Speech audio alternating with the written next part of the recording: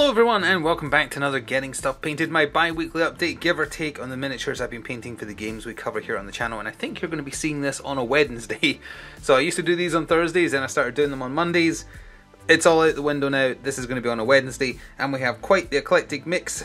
And I was going to say as normal, but no, there is actually new games here this time. Stuff I've had sitting for such a long time. Finally getting them done, so that we have some variety towards the end of the year, trying out some new games on the channel. So we do have some Marvel Crisis Protocol to talk about, we have some Battletech, we have some Dead by Daylight, we have some Warcry, and then we have Hellboy the board game, and we have one of the He-Man games. I'll go into more detail once we finally get to that. He's just hot off the press. I just finished him a little while ago. Sadly didn't quite get Skeletor finished in time. I wanted both of them done, but he's going to take a little bit longer. He'll be in the next one. So let's start with the Crisis Protocol. We go from left to right anyway, and in fact we'll swap these around because Electro, is this the right one? Yes, Shocker is the other one.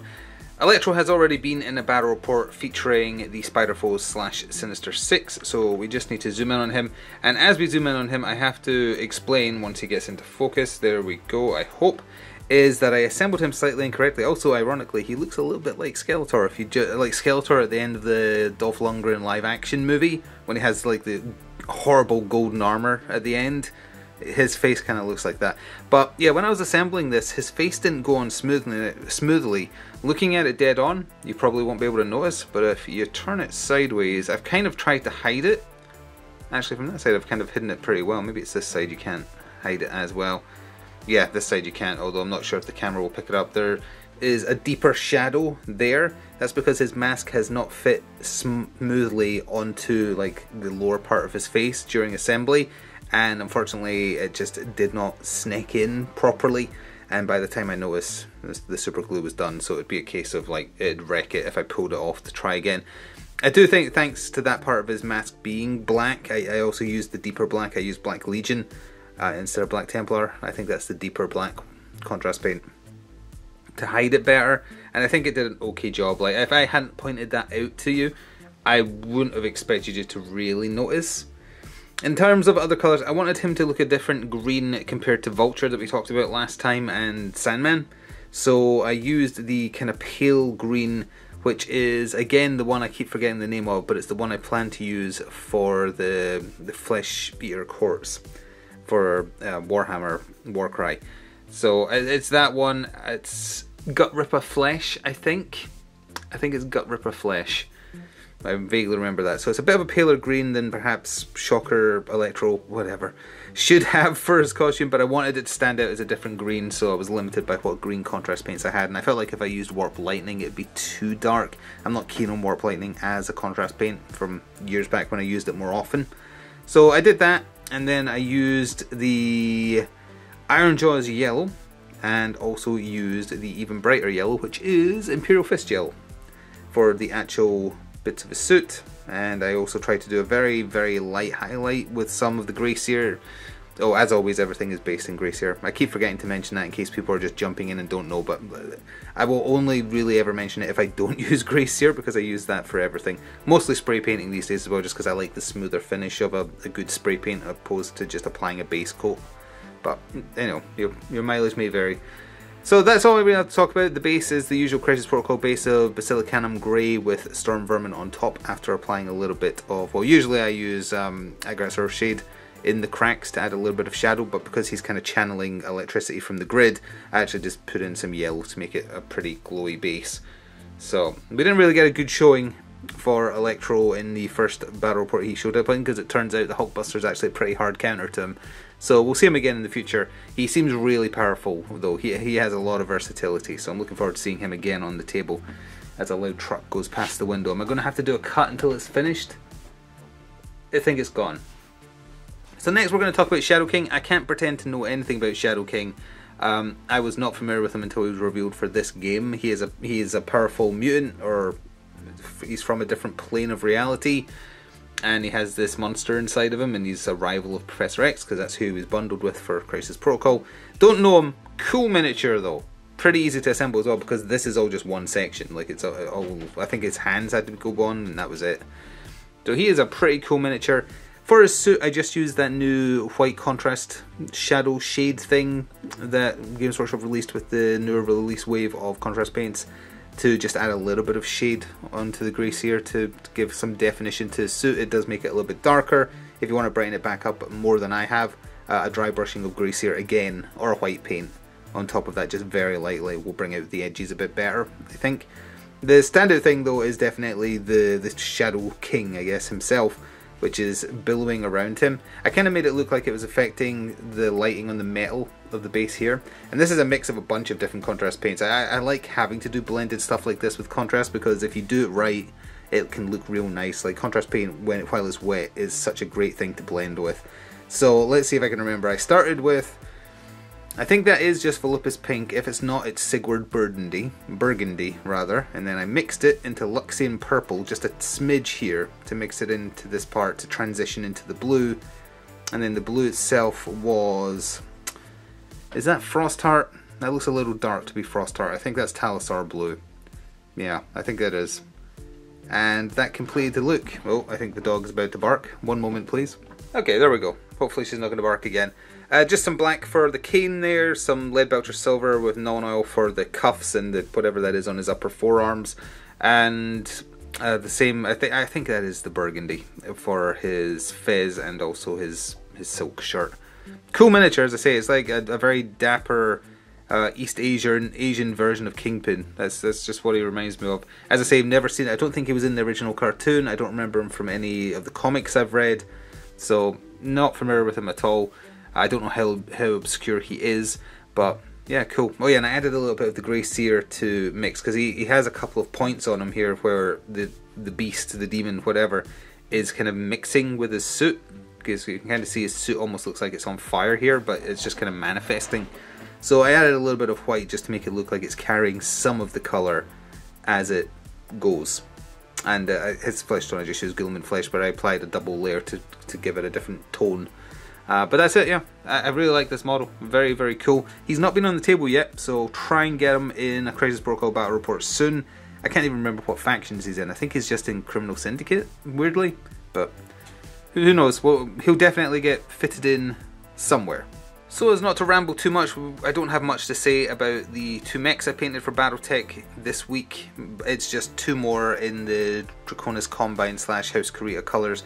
I went into detail last video with the two models I painted in the colours there, so if you want details on how to do this, I go into literally every colour I use there. I'm just showing these off as a matter of note. This is a Nova I painted in the colour scheme, and I think the other one is called a Warhawk, right? I keep forgetting. I'm not up on clan mech names, or you know, the Inner Sphere names for the clan mechs, but these this is a spare that I had sitting, and I don't particularly like the design of the mech, so I chose that to paint.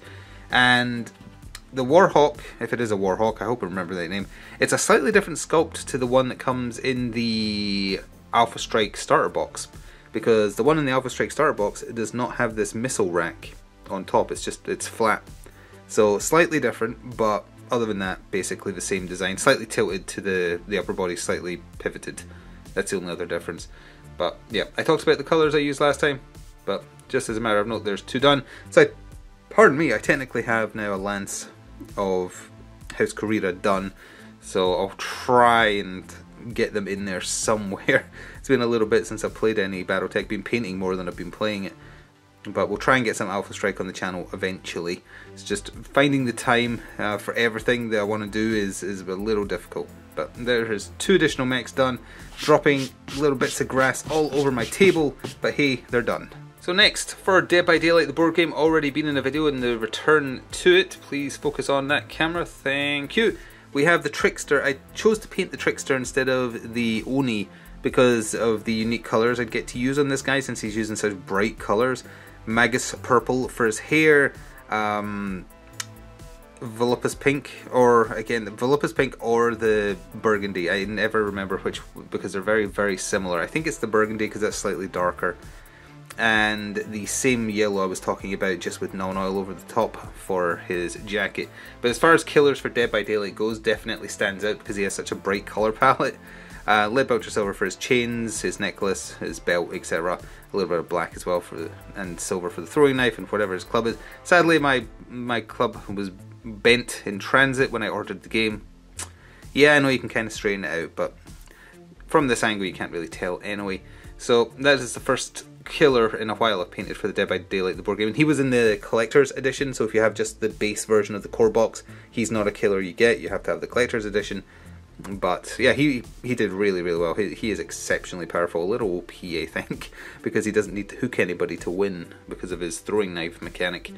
So I don't know, maybe against humans instead of solo mode he'd do better, but you can go see the video for that if you want more. Again, trying to not ramble as much during these. So next we have one of the 5 Gorger Maupac, I think they're called, which is a warband. It was part of one of the starter boxes, or you know, like seasonal releases, I don't know what Games Workshop calls them, for Warcry. I didn't pick them up, and then later down the line they released them as separate boxes, which is just great for me because I like these guys. I didn't like the other half, which was just humans and dogs. It's kind of like, I wouldn't find it fun to paint them. This guy, I've had him sitting as my test for a little bit, as in sitting spray painted ready for paint, and just had to work up the courage to paint larger models because they can go real bad or real well.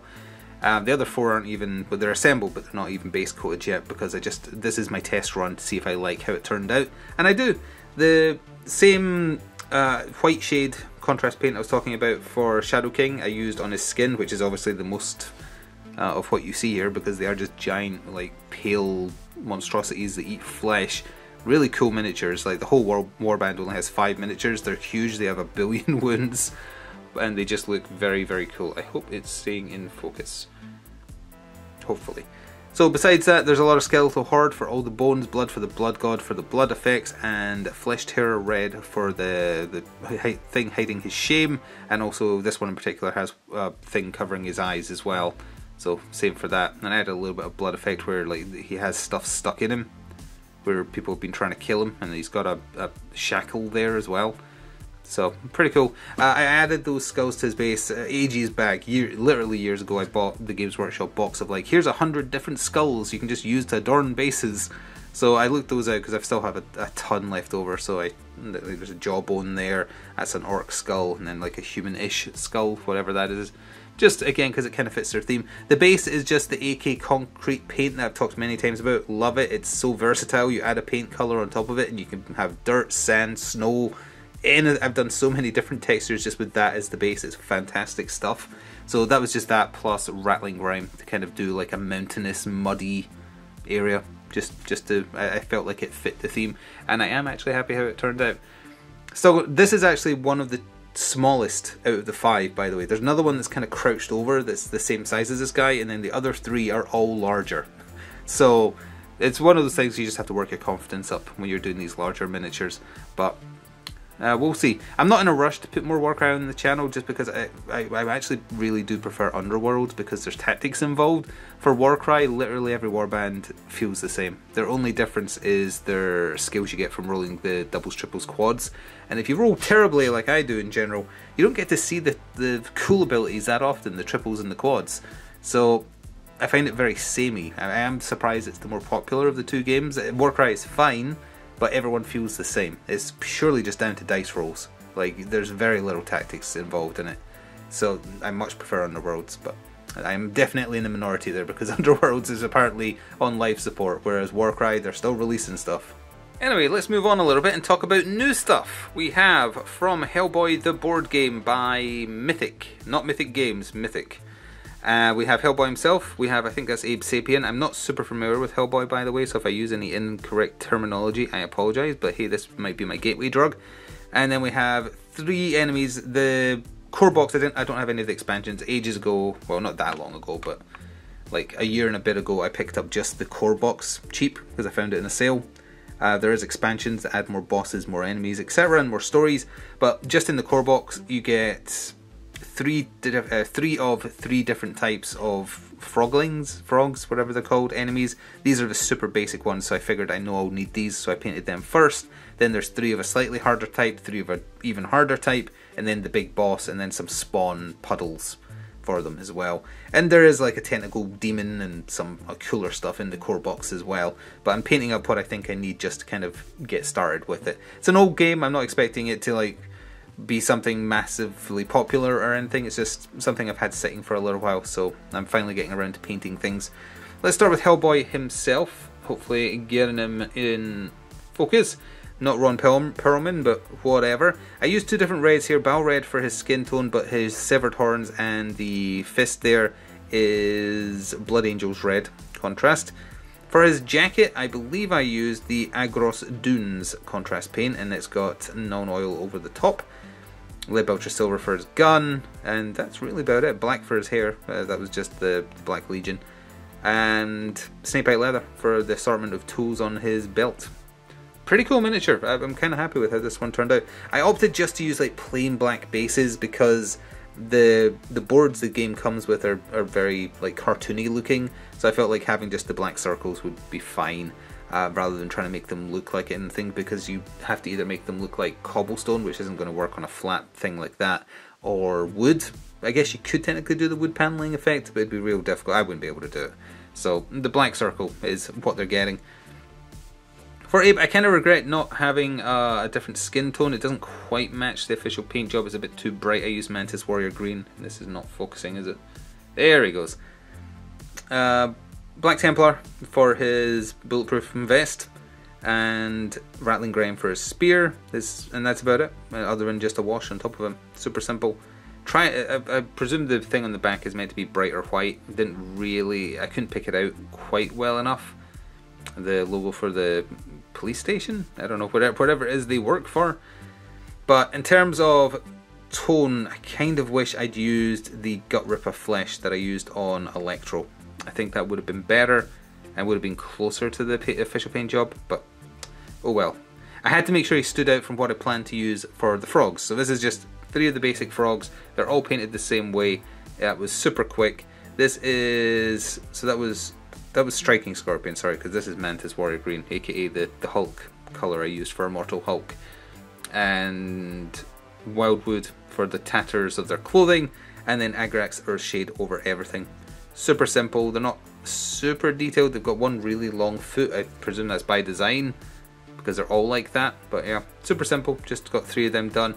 And I guess my next port of call for this will be the next upper 3, or maybe I can try and do the spawn puddles because they're not going to take long. It's just like little spawn pools that they pop out of, I think. But you need them for gameplay purposes. So I think that's probably what I'll do next from this game. But I'm just trying to fit this in, and the player characters, I took a real quick look at the rules and it just said if you're playing solo, play as 2 characters. So those are the 2 I picked. No idea if they synergize particularly well, it's just I fancied painting those models because of the opposing colours with the red and the green. So that's the 2 I've picked that I'll play with, and now it's just a case of getting the enemies painted up that I presume I'll need. Because it tells you not to look ahead, so it's hard to gauge, but I know it's going to be frogs because those are the most basic enemies, so that's why I'm focusing on them. And finally, hot off the press, he has the power. Now, if you have been paying attention to the unboxings I've done on the channel a little while ago now, I did pick up the CMON Games He-Man game. I don't remember what the subtitle for that one is. This is not from that. Between then and now, I managed to get a deal off of a friend who was selling off the other He-Man game that exists. That's by a European company called Archon Studio, I believe. Which a friend of mine plays further afield over in Europe, and this is the one he plays. And I picked this one up, and at a glance in terms of how the 2 of them play, this playstyle kind of appealed to me more because it's got a little bit of Underworlds in it in terms of like having these objective cards you can score, you have cards you can play, but it's still also about dice rolling. So the Underworld-ish, very light Underworld tones, Warhammer Underworld, is what made me more interested in trying this one first. That and also less stuff to paint. So I'm focusing on this one. I never did an unboxing for what I picked up because it was second hand. It was all fully open. I think I got the core box and seasons 1 through 5 of Evil and seasons 1, 3 and 4 of Good for 100 quid, which was a heck of a deal. So, but it was all opened and like, you know, it was just all sprue, and the instructions from inside were just in a pile. so it wouldn't have been a true unboxing because it wasn't a fresh box, so that's why I never showed it off. But this is the He-Man that comes with that game. The marker on the front of all their bases is for gameplay purposes because front facing matters, and I wanted to have Skeletor here as well. As I said at the start, he'll be here next time. Can we zoom in a little bit to see Mr. He-Man? The detail on these miniatures is real nice. I don't know how it will compare to the Come On games. I maybe should like try and set aside time to do the He-Man from that, just purely so we can compare the two in terms of like whose miniature is better, Cool Mini or not indeed, that kind of thing. But you know, He-Man is a barbarian. He's mostly wearing nothing, so he's not hard to paint. It's a lot of Guilliman flesh for his flesh tone. I used Agros Dunes for his loincloth and boots. I used it's the Orc yellow, the Flash Gets yellow I think for his hair, with some non-oil to tone it back a little bit. And some, that was Magnadroth Flame Orange. I know it looks red. I don't know how I managed to make it look more red, but I tried to make it look orange, but with the non-oil kind of pulled the tone back and brought out the reds somehow. And I added a little bit of shine to the tip of the sword. If you saw the picture of this I posted on Twitter or Blue Sky, I decided to do this after the fact. It's because it looks like he's just finished transforming, so I wanted to add a little bit of, you know, I have the power. So I added a little bit of blue tone with a tiny bit of white on the tip, like the, you know, the lightning's just struck or finished striking. And yeah, Cool Mini. I wasn't sure his shield looks like that, by the way. I found plenty of pictures of the official paint job, but they're all from that angle. So I have no idea if like maybe that's meant to be a red or something to make it stand out a bit more. So I've just done a basic shield with Rattling Grime on the interior, with Belcher and non-oil on the outside. But this is the start of a miniature to try that game as well. The tutorial game for whatever it's called Battlegrounds, I think, is the shorthand for it. It's like Masters of the Universe Battlegrounds, a He-Man game by Archon Studio. The tutorial game is like 3 heroes per side, so that isn't too bad, and I've already technically got 2 done, because as I say, Skeletor is almost done. So, almost got them both. Oh, you know what? I've just realised. Did I even show you the back properly? I never noticed. I forgot to go over those stones at the back there. I can't believe it. That shows you just how recently I finished painting this. I originally did them black because I thought they were part of the rim, but then I noticed in the official paint job there's actually a raised section on the front of the rim here, which is to help denote what the front facing is. So I went, okay, well fine, I've accidentally painted these stones black. I'll go over them in the base coat again and then apply the what did I use for the base here? I think I used Skeletal Horde for the base, because I didn't want to use the Agros Dunes because I'd used it on his boots, so it would look too similar. So I think I used, Skeletal Horde and then non-oil over the top. And I forgot to go over the stones after I did the base coat. Well, you know what I'm going to do after I finish recording this now. And that, as they say, is that another 2 weeks-ish of models painted up for the channel. What can you expect next time? Well, you can definitely expect Skeletor, hopefully more from that game as well. Hopefully some more frogs from Hellboy the board game. I can't guarantee anything from Dead by Daylight or more of the Gorgers from Warcry. I'm not sure. I don't have any mechs sitting to wait being done. I do have a lot of Crisis Protocol releases to get through, and Apocalypse is releasing later this month. And I want to focus on him because Apocalypse is such a cool looking character. I mean, he looks silly with that frog face, but he's such a cool mini. So I'm looking forward to him, and I still need to get those new Asgardians painted as well. I also have a third-party miniature to paint up as well. So you might see that, but beyond that, it will just be the... Pardon me, why am I so burpy today? Mechs, possibly, if I get around to finding more. I still have a couple sitting here that I could paint up as basically anyone. It's all clan mechs I'm not particularly fussed about.